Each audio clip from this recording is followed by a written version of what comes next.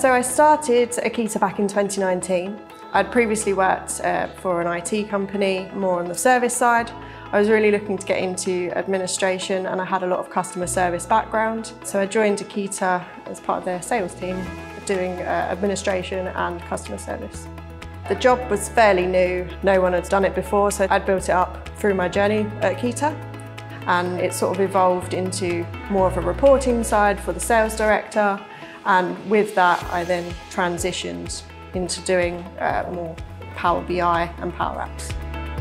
What I enjoy about working in the IT industry is there's a lot of different challenges to overcome, and it's nice helping people work out what's sort of right for them and what's the best fit to help them go further.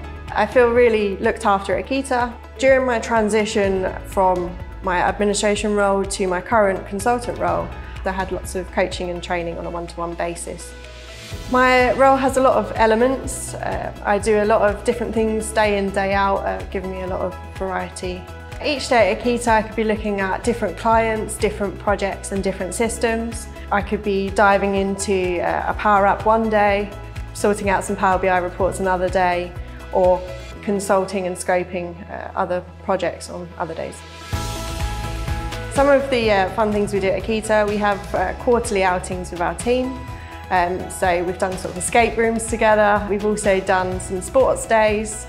We have an internal chef. We get to have a lot of different home-cooked foods. We also get to all sit down together and have a chat and catch up about our day.